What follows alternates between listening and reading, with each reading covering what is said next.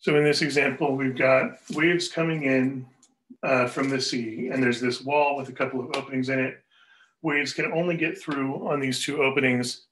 So we can basically treat each of these openings as a source. We're going to have ripples spreading out from each of these openings.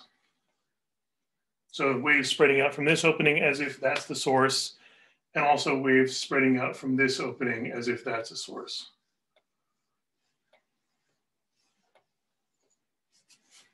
So what would we expect to happen each time we have crest and crest overlapping?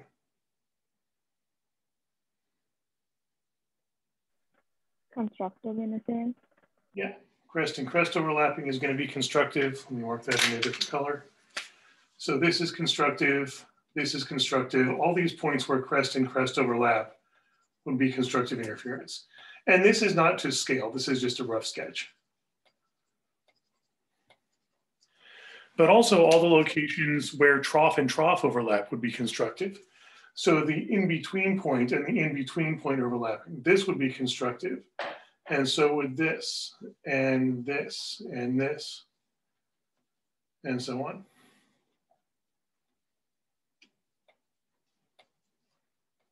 All those in-between points. And then for destructive interference happens when what overlaps what? Trough overlaps crest. Yeah, so that's going to be if we've got, for instance, this crest overlapping with this trough. So right here, we'd have destructive interference. And here, and here, and here.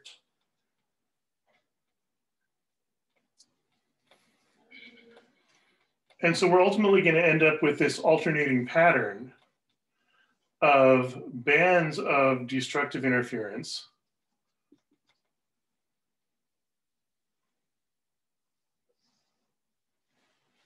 and likewise here,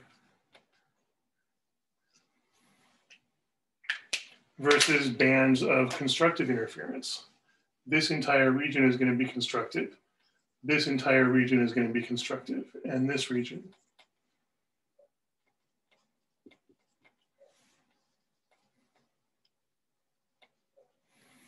So we get these alternating bands of constructive, destructive, constructive, destructive.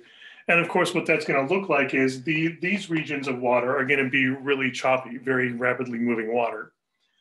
These other regions in between are going to be stripes of basically flat water. Of course, a diagram like this with looking at the wave fronts, the wave crests as they spread out, diagrams like this can be useful visualizations, but they get really cluttered, really difficult to interpret what's going on. And of course, they're kind of tedious to draw. So usually if we just care about at this location, what kind of interference are we doing, instead of looking at the wave fronts, like the entire wave spreading out, we're just going to look at ray tracing. We're going to clear out the wave fronts and look at just the path taken by individual waves. For instance, you could have a wave traveling from, let's say, location 1 to location A, source 1 to destination A. And you could also have a wave traveling from source 2 to destination A. And this problem actually tells us how far those are. Those path lengths are, dock A is 15.6 from opening 1. So 15.6 meters and 21.4 meters from opening 2. So we're told how far the wave has to travel to get from each opening to this location. Of course, we don't really care how far the wave travels. What's important is the difference between those, that these waves are not traveling the same distance. If they were traveling the same distance, we would assume that there's really no difference between them. But in this case, they're traveling different distances. And what's most important is the delta x, the difference in path length. And what is the difference between these? The difference between path 1 and path 2.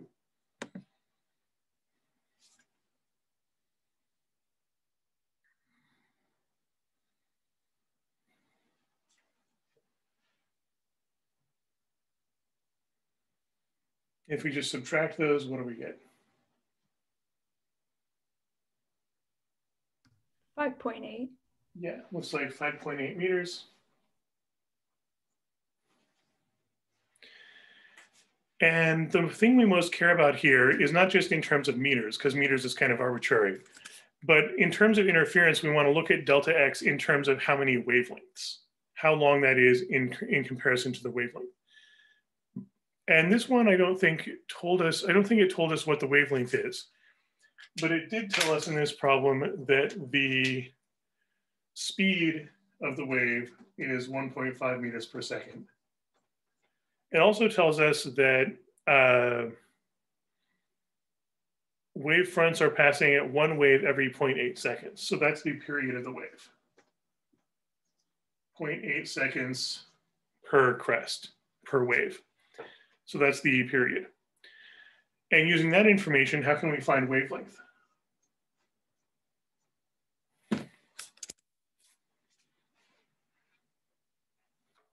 You use V equals lambda over T. Yeah, speed equals wavelength over period. So we can just multiply both sides by period and get wavelength equals speed times period.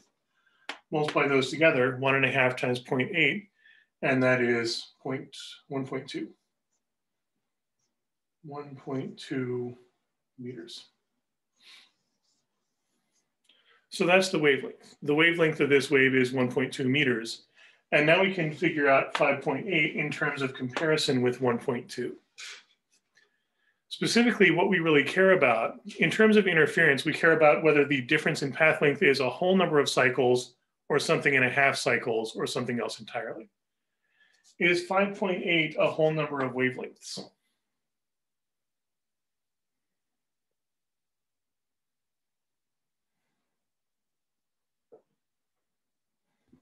No. Doesn't look like it. Because a whole number of wavelengths would be, like, for instance, 1 lambda is 1.2 meters.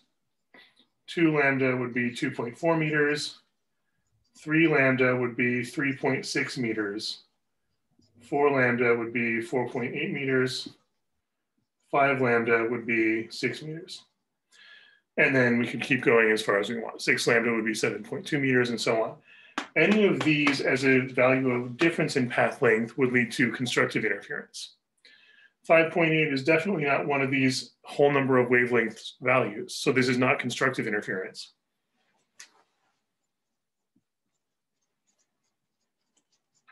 Does that automatically mean it's destructive? No, because it could be partial. Right. Destructive is very precise. Partial is just the catch-all term for anything that's not exactly constructive or exactly destructive. To be constructive, it would have to be a whole number of cycles. To be destructive, what would it have to be?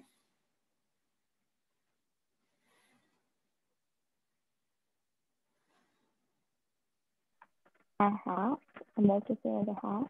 Right. And not just any multiple of a half, but odd multiples of a half. So something and a half. For instance, 3 is a multiple of a half. It's just 6 times 1/2. What's important is that it be an odd multiple of a half. So you have something and a half.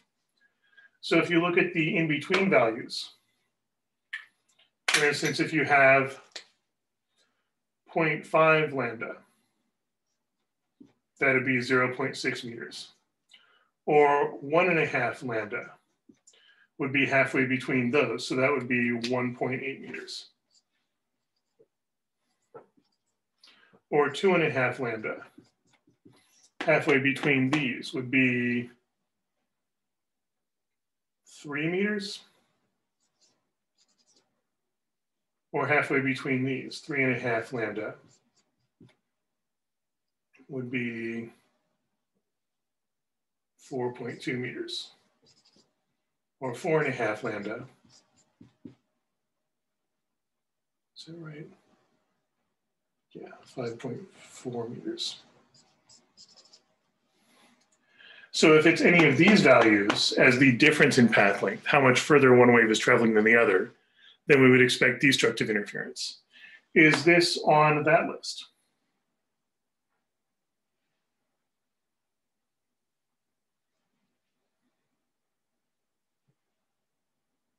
No. Yeah, it doesn't look like it shows up on either one of these lists. Somewhere between 5.4 meters and 6 meters is the actual difference in path length. So since the 5.8 meters is not a whole number of wavelengths, and is also not exactly something and a half wavelengths, it's not constructive and not destructive. It's somewhere in between. It is partial interference. We might be able to say that 5.8 is a little bit closer to 6 than it is to 5.4. So that is going to be closer to constructive than to destructive. So it's going to be kind of big waves, but not as big as they would be if it was truly constructive. So I would just call that partial interference. It's going to be kind of big waves, but not as big as they could be. Is there a way to get that without like writing every single like multiple of lambda or half? Yeah, the way we should do that algebraically is by saying we want to check is delta x, generally delta x is going to be something times lambda. Delta x is something times lambda. We want to know, is that something a whole number, or is that something a whole number and a half, or is it somewhere in between? So without checking all the options, how do we find what this multiplier is?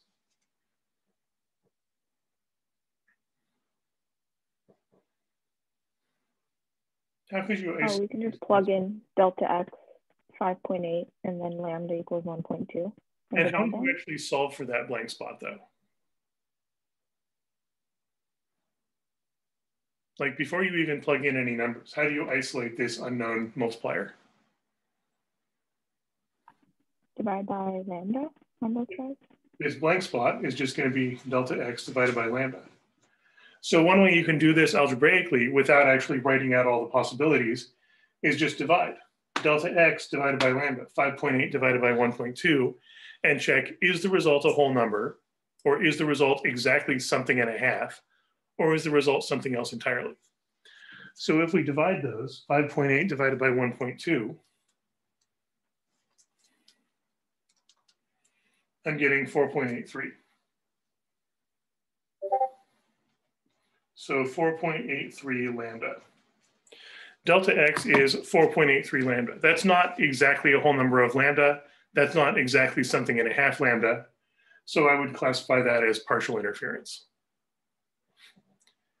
Any questions on that so far?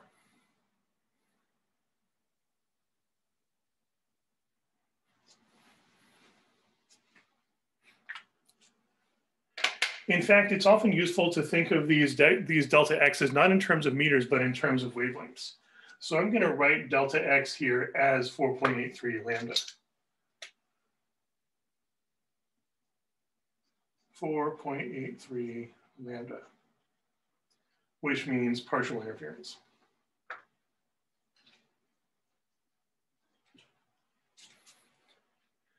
Any other questions on location A?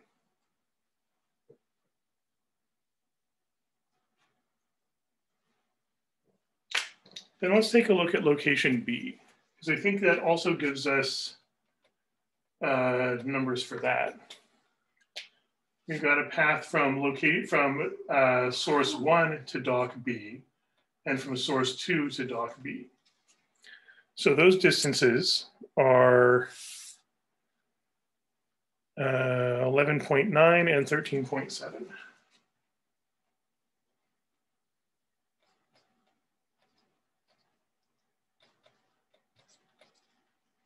So what's the delta x there?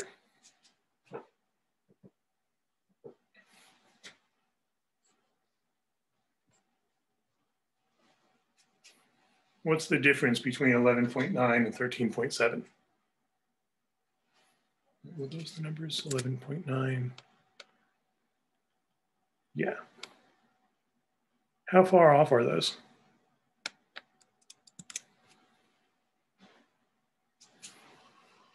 $1.8. Yeah, 1.8. And we want to rewrite that in the same way we did for A. We want to rewrite that as something lambda. So if 1.8 meters equals something times lambda, what would that something have to be here? How does the 1.8 compare to 1.2?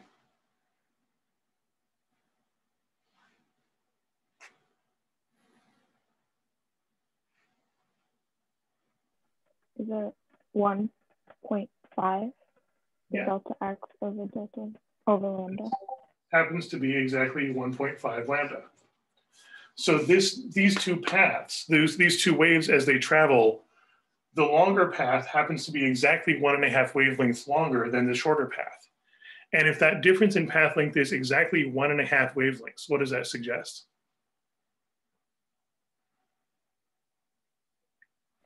Destructive? Yeah, this is going to be destructive because it's exactly something and a half cycles.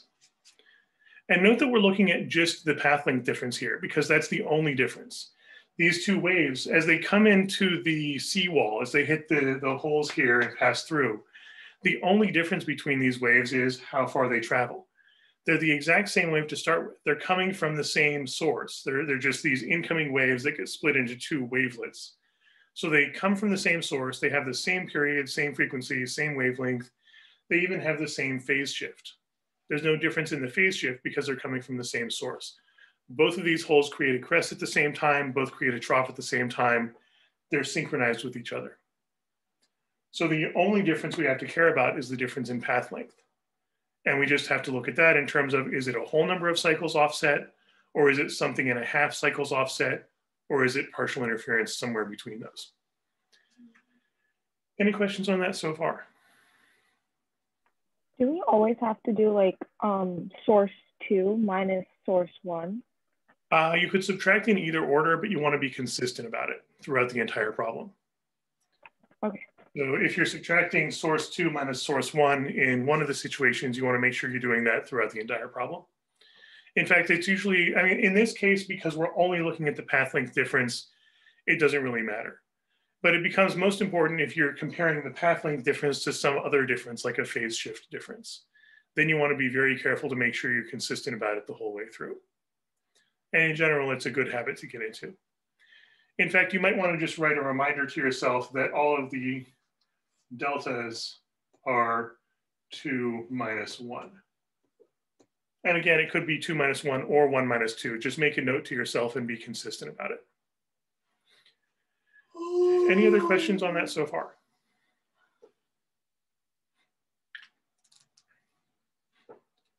So if this is destructive interference, what would you actually observe here? What would you see if you looked at the surface of the water at that location?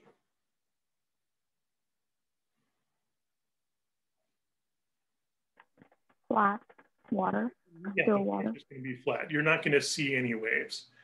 At location A, you're going to see the water going up and down somewhat, not as much as it could be, but this is going to have some waves. This is going to have no waves at all. It's just going to be flat. As for location C, let's try drawing out the same sort of analysis.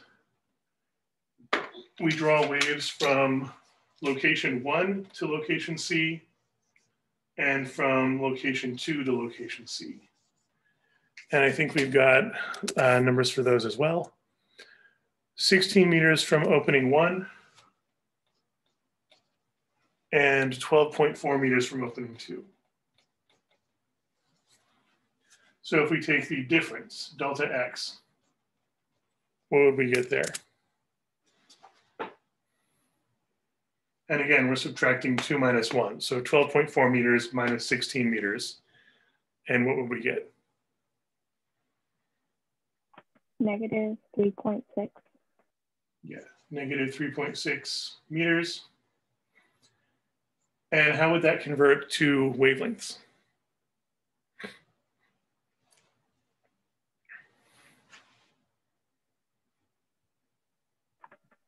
Negative 3? Or do you just say like 3 wavelengths?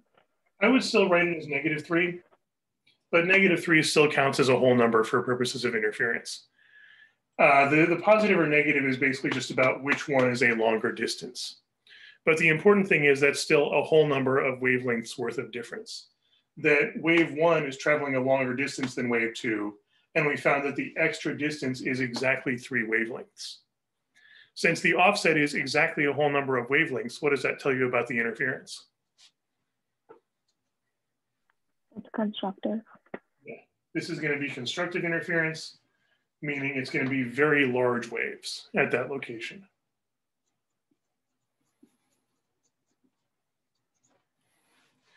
So location C is going to have very large waves, location A is going to have medium waves, and location B is going to have no waves at all.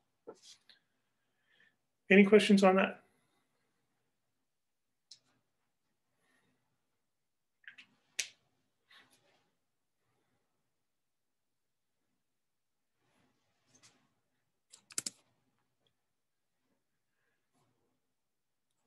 And then part B suggests that we've got a shift in the wind and the wave fronts are no longer arriving at the same time.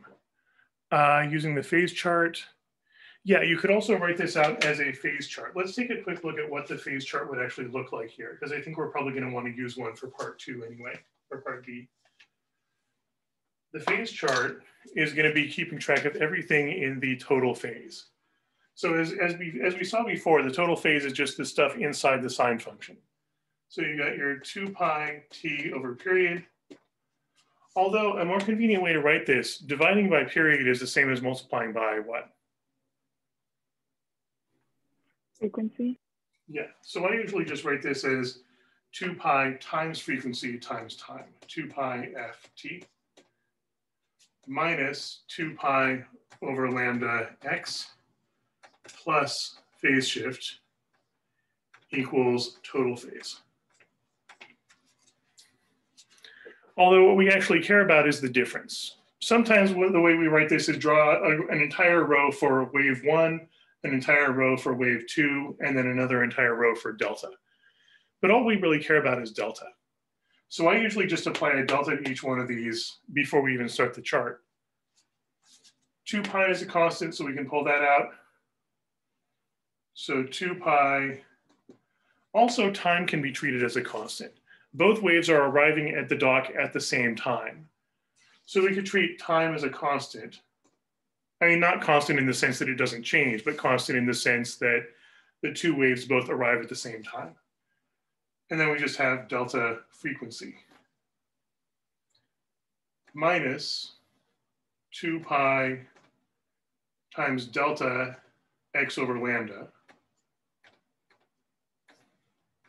plus delta phase shift equals delta total phase. So those are the deltas we care about. However, we can make some further assumptions here. In this particular case, because this is really a very general equation, if we make this more specific, what do we know about the frequency of wave 1 and the frequency of wave 2?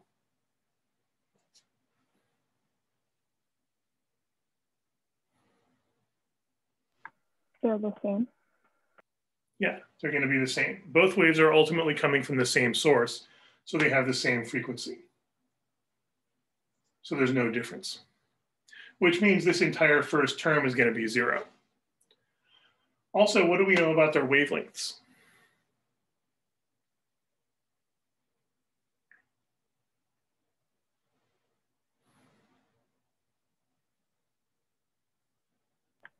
Is that the same too? Yeah, wave 1 and wave 2 have the same wavelength. Again, because they're coming from the same source. So since wavelength is the same for both, we can pull it out of the delta. There's not really a delta wave or wavelength for wave 1 and wavelength for wave 2. It's the same wavelength. So if we pull the lambda out of the delta, we just get negative 2 pi over lambda times delta x plus delta phase shift, because there could be a difference in phase shift. In part A, there's no difference in phase shift because both of these sources, both of these holes in the wall, they're both creating crests at the same time. They're both creating troughs at the same time. Crest and crest, trough and trough, crest and crest, trough and trough. There's no difference in phase because they're in sync with each other. They're synchronized.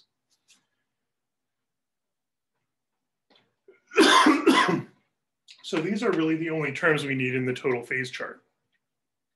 This term is usually only included if the frequencies are different. If you've got two, like for instance, 2 musical instruments playing different notes, then the frequencies are going to be different. So this delta frequency becomes very important. But if the 2 sources are creating waves with the same frequency, this term is going to be 0 anyway. Any questions on that setup so far?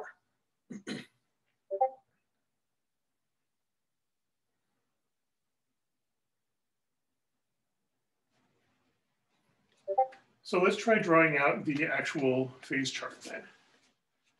we're going to have a column for negative 2 pi over wavelength times delta x. We're going to have a column for delta phase shift. We're going to have a column for delta total phase. And we're going to consider location A, location B, and location C.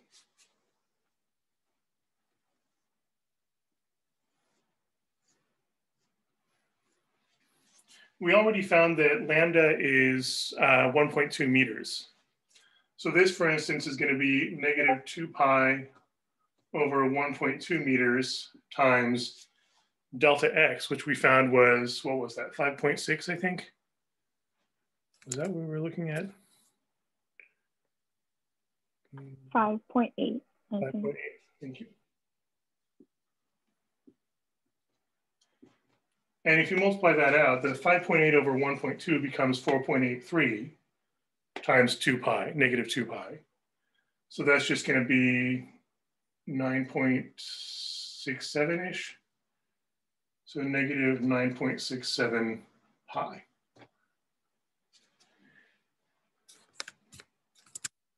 And we're assuming no difference in phase shift.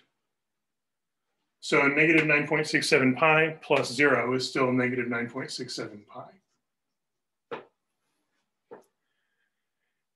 And then for B, we've got 1.8 meters. So negative 2 pi over 1.2 meters, the wavelength, multiplied by 1.8 meters.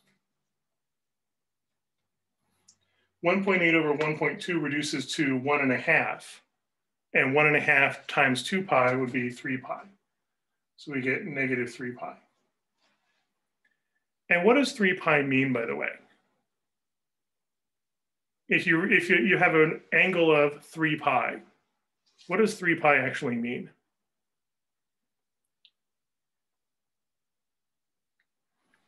Is it the same as having pi? Yeah. Which means what? How much of a revolution is that?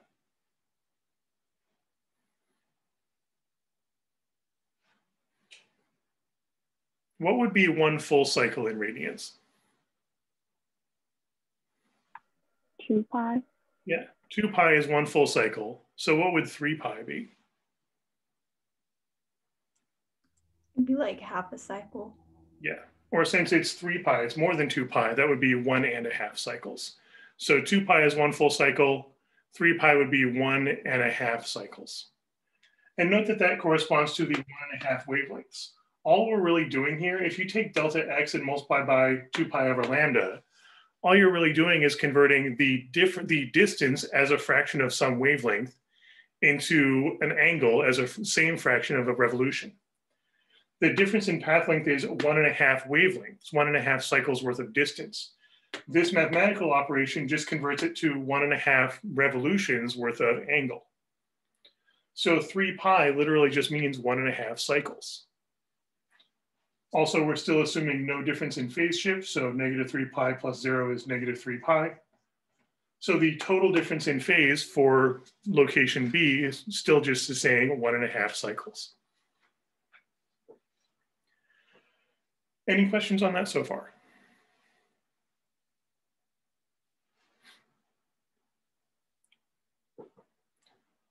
And then location C, the difference in path length is negative 3.6 meters. So we fill that in, negative 2 pi over 1.2 meters times negative 3.6 meters.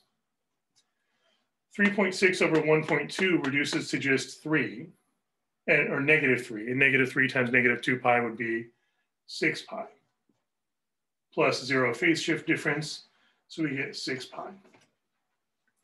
But what does 6 pi actually mean?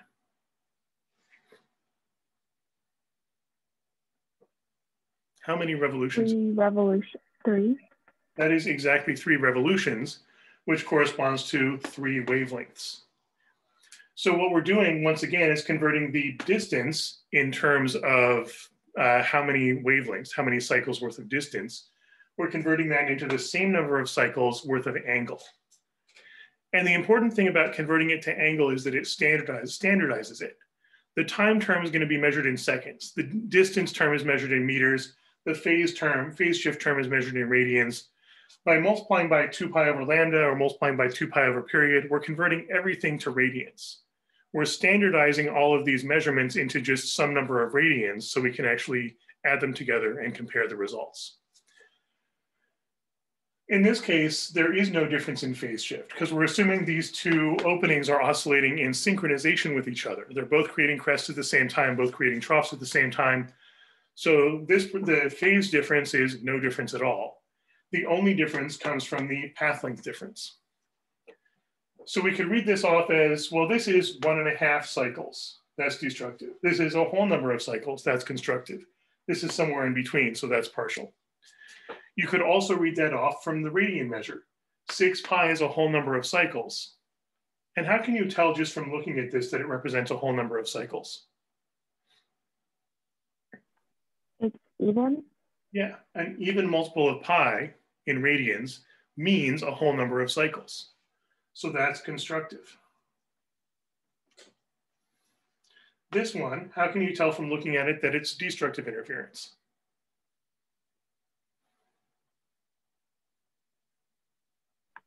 It's odd. Right, it's an odd multiple of pi. And an odd multiple of pi, what does that tell you about the number of full cycles? It's half of some number of cycles. It's halfway in between. So an even multiple of pi, and we can always write an even number as 2n. If we rearrange the 2n to write it as n times 2 pi, that's a whole number of cycles.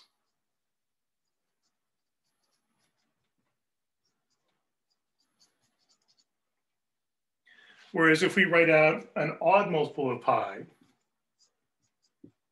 mathematically, you can always write an odd number as 2n plus 1. So 2n plus 1 pi.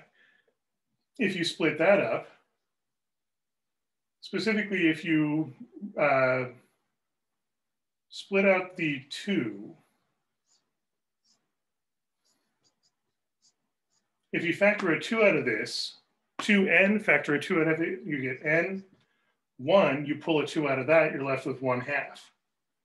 So an odd number times pi is equivalent to something and a half cycles. So this is why an odd number times pi results in destructive interference. Odd number times pi is equivalent to something and a half complete cycles. And something and a half cycles is destructive interference.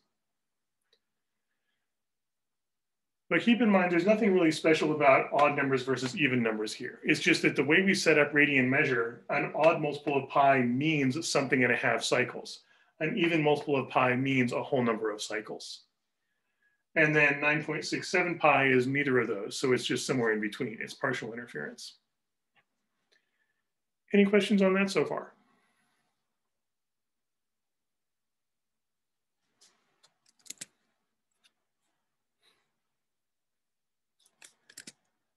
And then part B adds in an extra change. It says the wave fronts are no longer parallel to the shore. So instead of waves coming in like this and crests going through both at the same time and troughs going through both openings at the same time, we're now having waves coming in on some diagonal. So a crest hits location 1 and then a little bit later hits location 2. Specifically, a wave front, let's say a crest, reaches opening 1, 0.4 seconds before that same crest reaches opening 2. So we get a crest going through 1, and then a little bit later, the same crest goes through opening 2. And the delay is 0.4 seconds. But 0.4 seconds, that's how much of a period here?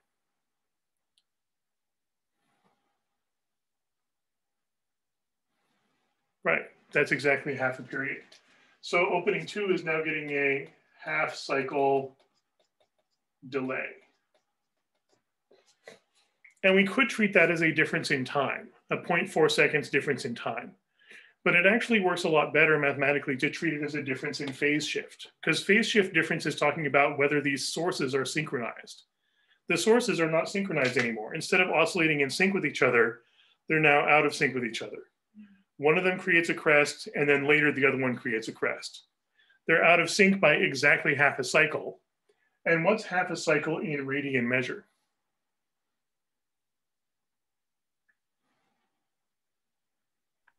Pi. Right. So we now have a phase shift difference of pi. So we can write this as delta phi equals pi. The sources are out of sync with each other by half a cycle. So in this new situation, we're going to fill in a phase difference, phase shift difference of an extra pi. And note that the delta x's don't change at all. We're still talking about the same locations that are still the same distances from the sources. So the distances don't change at all when we add in this extra phase shift. All we're changing is the delta little phi column. And now if we add these up, we've got negative 9.67 pi plus pi is negative 8.67 pi. What type of interference is that?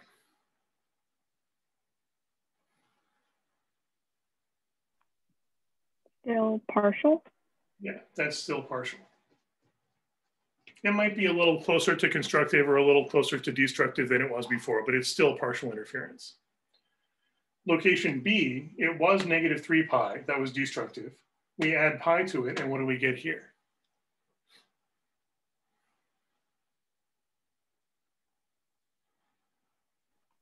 Negative 2 pi. Right. And what type of interference is that? Now it's constructive. Right, that now becomes constructive interference. And note that if we combine these, we've got something and a half cycles worth of distance plus an extra half cycle worth of phase difference. Something and a half cycles plus an extra half cycle is now a whole number of cycles.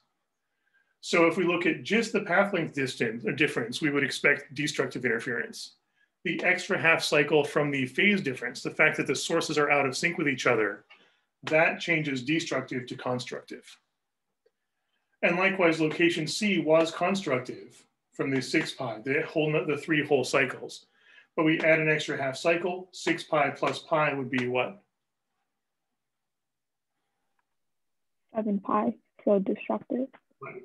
7 pi is destructive because that's an odd multiple of pi, which means something and a half cycles. 6 pi would be 3 whole cycles, plus an extra half cycle is now 3.5 cycles. We changed a whole number of cycles to something and a half cycles.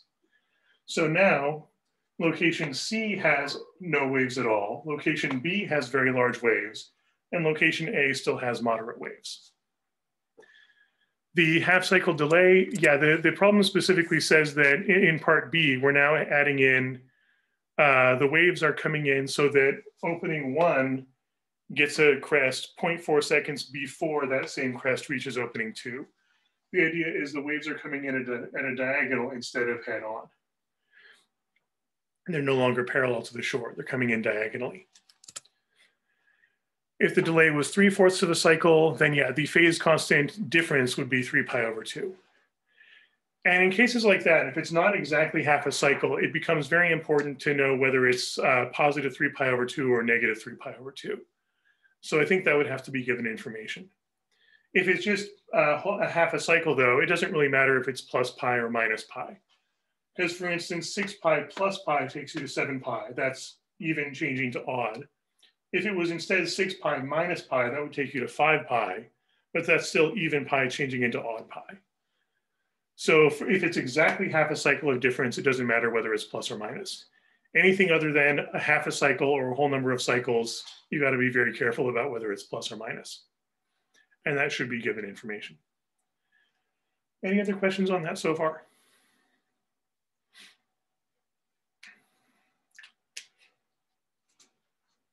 We could also look at this more conceptually, going back to the work we did before we set up the phase chart. At location C, we had 3 whole cycles, but we're adding half a cycle. So 3 cycles worth of distance plus half a cycle worth of phase 3 whole cycles plus an extra half cycle is going to be something and a half cycles.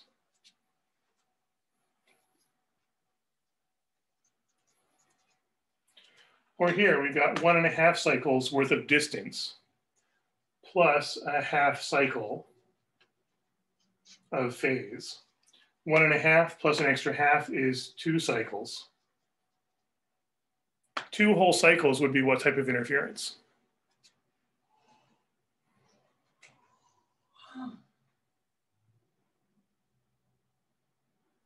Constructive. Yeah. The total difference is a whole number of cycles, so that's constructive. You've got 1.5 cycles worth of distance difference, locational difference, plus half a cycle worth of phase difference for a total of a whole number of cycles. Likewise, here you've got a whole number of cycles worth of difference in distance, plus an extra half cycle of phase difference, 3.5, that makes something and a half cycles in total.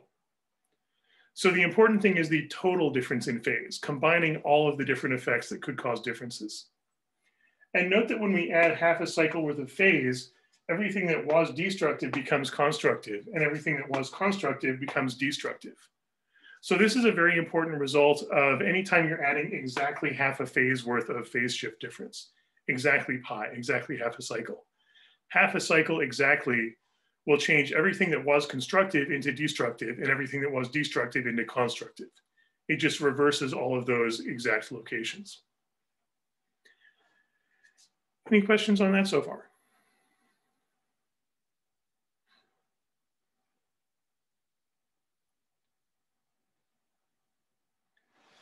All right, we can look at more examples next time. Have a good weekend and feel free to email me if you have any specific examples you want to try out.